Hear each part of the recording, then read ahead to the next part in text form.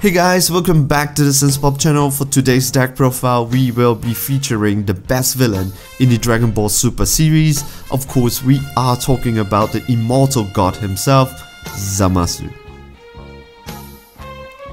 I am really excited to bring you this one, guys, because personally Zamasu is my favorite leader in the whole entire game, and nostalgically it is also my first leader that I brought for my first tourney, and which I got trashed really horribly, but the main point is I really had fun and I fell in love with the game. With the recent release of the anniversary box, we have 3 cards that kind of help with the Zamasu archetype. 1 Goku Black, 1 extra card, and 1 Zamasu card that's supposed to bring out the big guy. So how well did they work? Spoilers, really well. So without further ado, let's see each other after the short intro, alright?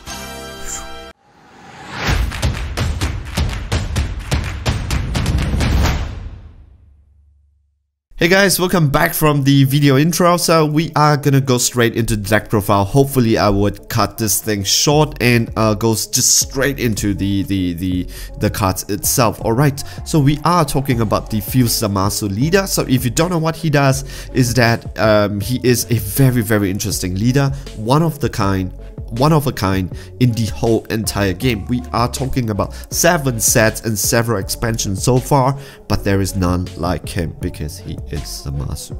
Yeah. Alright, so Zamasu, once per turn you get to choose 1 card in your life and you place it in your drop area. If the card placed in the drop area with this skill it was blue, you get to draw 1 card. As this is a set 2 leader, they felt that this is balanced, but right now you know that this is not exactly balanced. This is actually extremely underpowered. Yep. When your life is 2 or less, you may draw 2. He's a draw 2 leader. Flip over. Yes, you hear it correctly. It's 2 or less, not 4 or less. The reason why it's because on his awakened side. Absolute god. Fused Zamasu permanent. The damage inflicted in your life it's onto your deck itself. So if your opponents deal 1 damage, you get to mill 5 from your deck instead of taking your life. And then so double strike to 10 cards, triple strike 15 cards, you get my point. Alright, so when this card attacks you get to draw 1 card, that's all. So he is supposed to go for the long game and he has the equipment to deal with the long game himself. Alright, so let's take a look at the deck, right?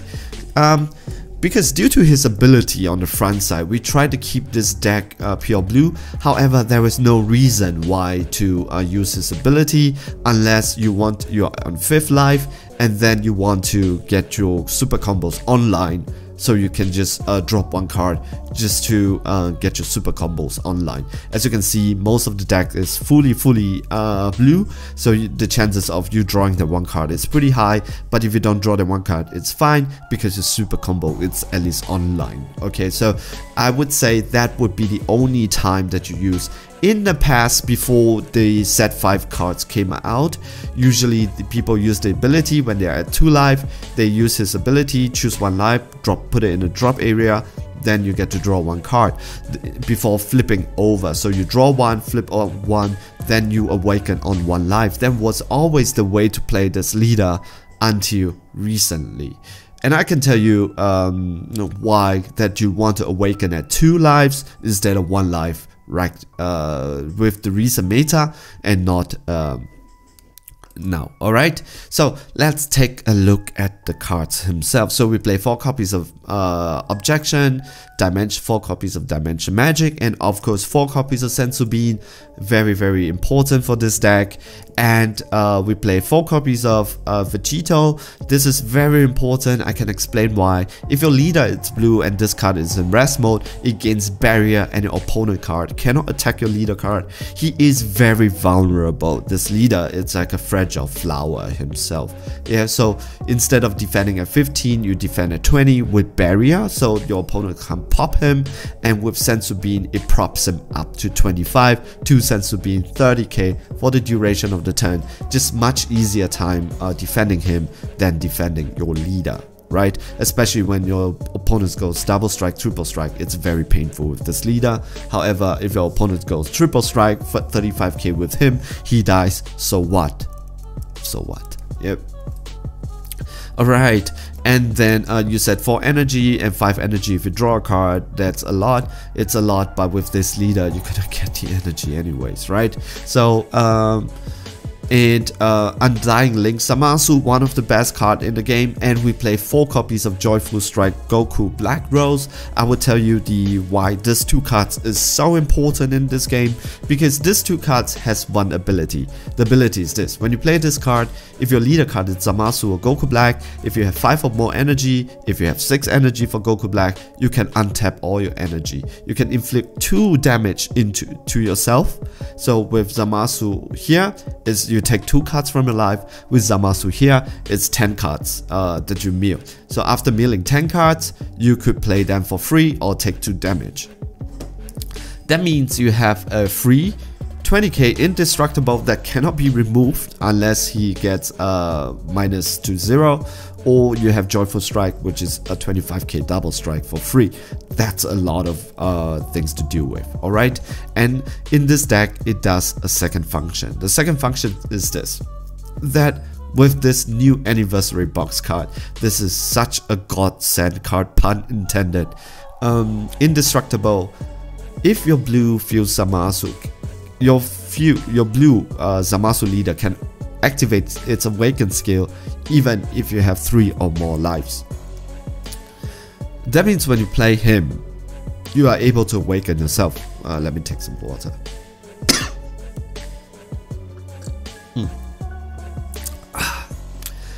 That means you can awaken him early if you want to, but I'm not sure why do you want to, but you can do it if you want.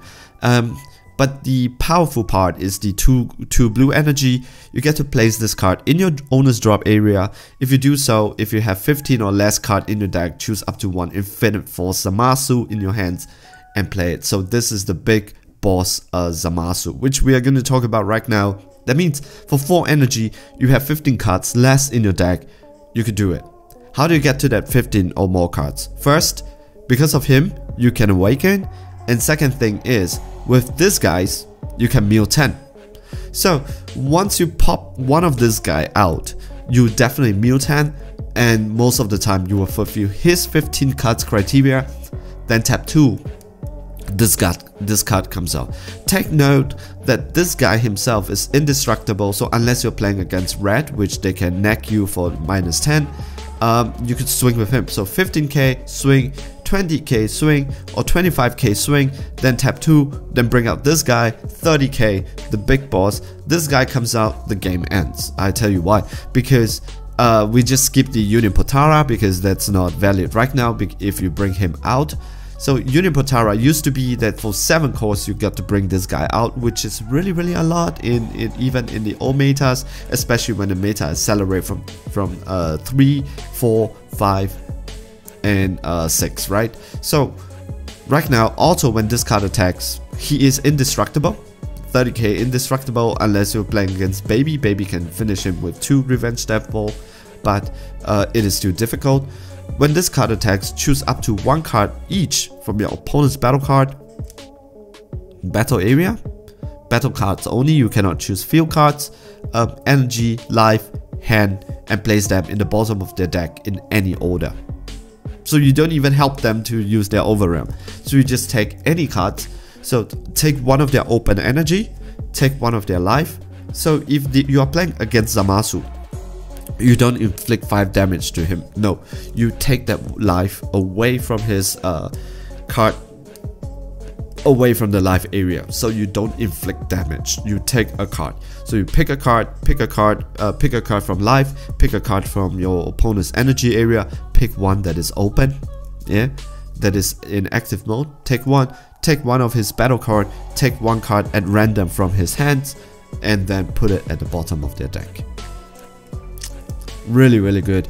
And then after that, they have to deal with this 30k guy. So that means that 2 damage is almost guaranteed. 1 damage is guaranteed whether it gets negated. If it doesn't get negated, he still have to either waste cards in his hands or take this 30k damage right there. So maybe playing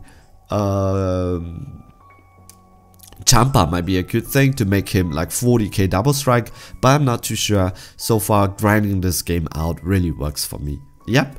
So let's talk about another card itself that comes out from the anniversary box. This guy, it's okay, but it's pretty good. It's pretty good, but it is the least productive card in the whole in whatever I have right here. All right. So permanent, when you have 5 or more energy, you can play this card from your hands without paying its energy cost. If you play this card, if your leader is Goku Black or Zamasu, you get to draw 1 card and you can play it for the duration of the turn. So that means if you have him, you play him, you get to draw 1 card. So he's a free 10k on the board. Alright, so he is good. I would think that with the new cards that are coming out, with the mass replication, when you play a Goku Black, you get to play one shadow token, but that is not the case now. I play him because he is Goku Black, he's part of the archetype, and then he also gets the extra. You get to put a 10k on the board and you get to draw 1 card. It helps you to draw the cards that you need. Alright, but one of the MVPs of the deck himself is this card, Plan for Destruction. In the past, right, when you are playing Zamasu without the anniversary box cards, you always depend on objection. If you don't get to draw objection,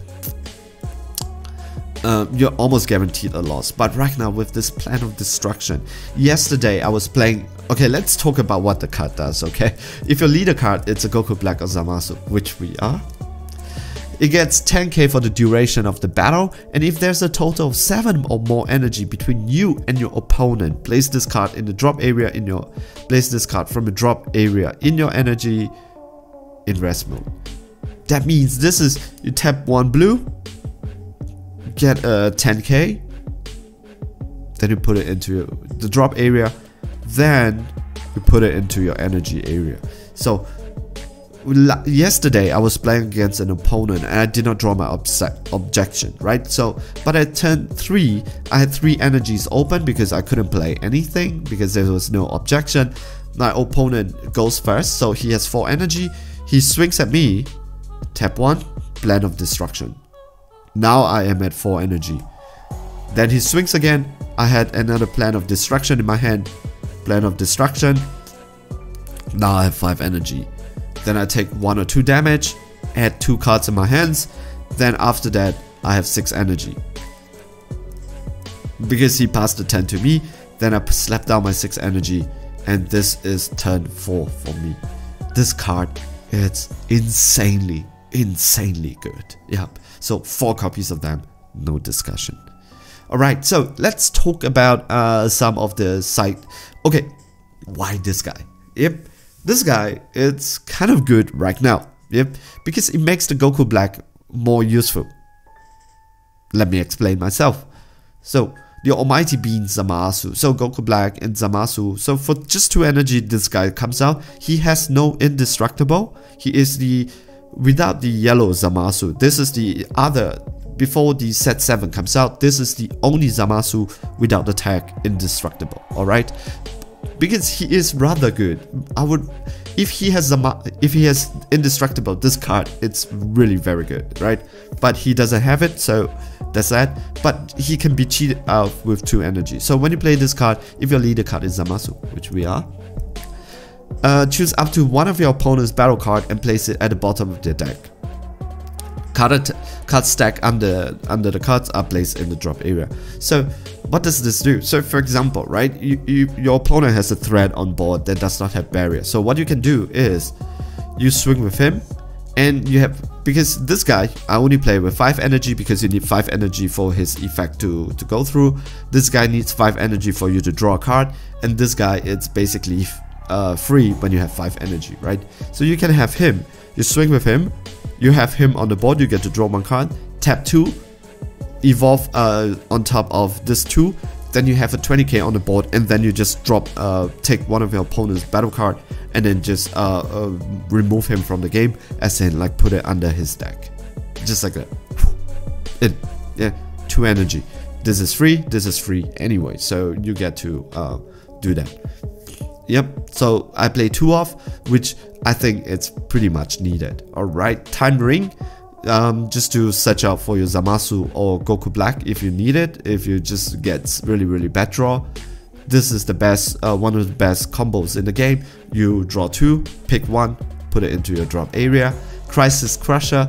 The weakness of the deck, if I have to say, the weakness of the deck is the is those that helps you to untap energy. These are not free technically because you need to tap your 6 energy. And 6 energy for him, 4 energy for him. Then if you choose to inflict, you get to switch them to active mode. So if someone plays things like Boros or Whiz, it really hampers the deck being played. So that is why I play Crisis Crusher or the Infinite Fuse Zamasu, hopefully to take care of all those threats. Alright, so let's take a look at the sideboard. Sideboards are cards which I am considering to put it into the game. So this is not the traditional sideboard. So let's talk about Spirit Sword. Spirit Sword is for me to take care of the Wiz and Boros. Of course, for some reason, for blue, you bounce things back into their hands instead of KOing them. I would prefer KOing them because bouncing back into their hands, they can play it. But that's something that we have to make do with. Alright, and King Vegeta surprise attack. I know this has been nerfed, but the 30k revenge, the 10k revenge is pretty good in this deck. So maybe I am thinking to take out 3 cards, maybe 3 of this, to play King Vegeta surprise attack, since we have infinity Vinally Cell anyway. So this and this can be the green energy, and I will tell you how I play this, or maybe one copy more of a Crisis Crusher. I'm trying to find it to fit into the deck itself, right? Time Ring, maybe I'm be taking out, but I really need to think, because Time Ring, there are times where I don't find my Goku Black or Zamasu. However, because it's one copy, I don't find my Time Ring either. So one copy might be counterintuitive, but let's see. I don't know. Let's see. Okay, so how to play this deck? So from turn 1 to from turn 1, right?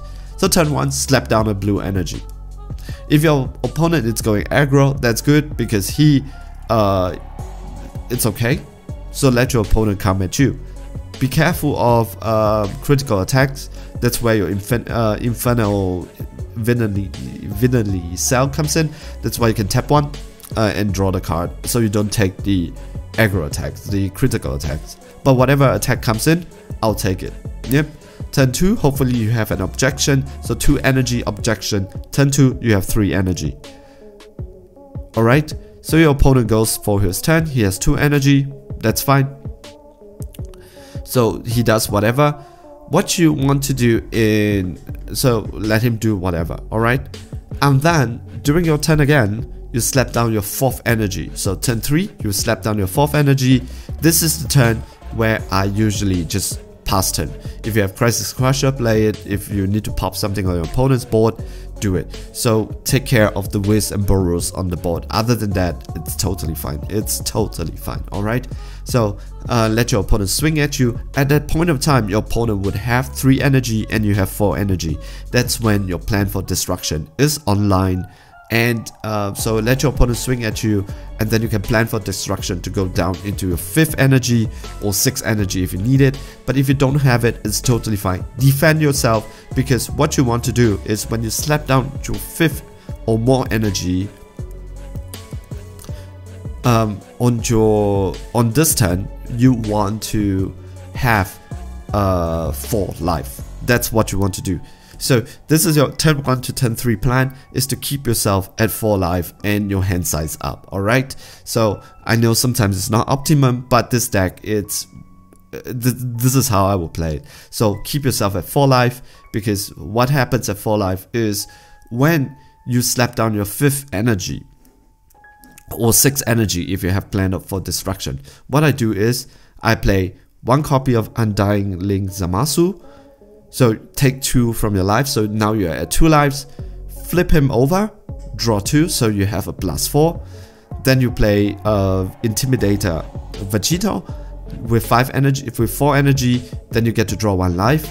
So you have Vegeta on the field, you have Undying Link Zamasu on the field, and then you have Goku Black countdown to destruction on the field. So draw 1, So play him if you have it. So draw 1, draw +2, and then draw 2. And if you swing with your leader, plus another one. So 1, 2, 3, 4, 5, 6, 7. 7 cards, just add it into your hand, just like that, in one turn. Alright, so this is when you have 5 energy. This is minimum 5 energy, yep. Usually I have more than that at this turn because of plan for destruction or objection. I would only objection one time, and that's turn 2 or turn 3. Other than that, I don't objection anymore. This goes as a good energy, alright? So that's when. So when you have him on the board, your opponent has to take care of him before he comes to you. You still have 1 energy open, and you awaken at 2 life. Why do you awaken at 2 life? Because of Dimension Magic. Dimension Magic, you get to choose up to 1 of... So if your leader is blue, negate the attack, choose up to 2 of your blue energy, and switch it into active mode. You can activate for Sparking 5, you can activate this skill's counter by adding a card from your life to your hand instead of paying for the energy cost. So you can take 1 life, so you have 2, take 1, untap 2 energy with Dimension Magic. So you untap 2 energy, now you have 3 energy with Zamasu Bean going up to 25 or 30 for your opponents to come. It is extremely difficult to come at him at this point of the game. You have Infinite Villainy Cell, and then you have Elegant Assistant Hellas usually on the board because you already drew 7 cards. Then that's pretty good, right? So you can defend him. If not, let him die, but make sure that you take care of the double striker, triple striker. Make him pay for taking out this guy, alright? So that's when he dies. That's totally fine. So turn 6. Let's say he did die or he dies, doesn't matter. Turn 6. You slap down your 6 energy. If you have planned for destruction, your 7 energy or your 8 energy, right? That's not uncommon. So what you do, you can swing with him. Then you still have him on the board. You can swing with him. Then if you have Joyful Strike, put down Joyful Strike, mill the 10 cards. So you swing with a Joyful Strike, swing with him, put him down, swing with him, tap 2, combine him, bring him down, so you could pop one of your opponent's battle card, then swing with him again, then after that tap 2, use him, bring this guy out, then swing. So you have 1 swing, 2 swing, 2 swing if you want to do it, 3, so double strike, single strike, then you have swing with 1 strike, one more strike, then you have him. Then this is a guaranteed damage, destroy energy and everything. Then you swing with him, then you get to draw 1 card. Usually that's when the game ends because you are just swinging too much. And if you have enough, you could play 1 more of him or 1 more of him just to mill that 20 from your deck anyways. Yep, so I have done this before. You should see my board yesterday. It was really very nice, and I really enjoyed myself. Alright, so that is all for the deck profile today. So the reason, maybe one more thing, the reason why I want to play King Vegeta Surprise Attack, because just for 1 energy, you can slap it on top of him. I know the first one because it's an auto revenge, it's an auto keyword right now, which is, I don't know why is it in red. Auto keyword right now. So the first game you don't have the revenge, but after that it has revenge and it still have 10k. So it is a 30k with 1 Zamasu Bean, 35k revenge on the board. So for example, if that swing, the final swing, does not finish your opponent, you could imagine he is still on the board, you could swing with him, then your opponent still have to take care of him, yeah? Then you could King Vegeta Surprise Attack. So before your opponent even hit your leader, your opponent has to take care of him. If he is a 30k minimum with revenge, so anything that hits him will die. Of course, like I said, the first one doesn't work, but the second one will work with the revenge, but the first one gets the 30k for the duration of the turn. Yep, so it is a 30k for the duration of the turn. So you don't waste card, make your opponent waste card just to take care of him. And after that, with this whole thing going on, if you don't kill your opponent doesn't kill you, you get to swing with this guy again. And this guy is when this card attacks. Alright, so that is the deck profile. If you want to get in touch with me, you could write a comment in the comment section, or follow me on Instagram and send me a message from there. Alright, so if not, see you. I hope you will enjoy the deck as much as I do. If not, guys, see you guys in the next video. Alright, ciao, bye.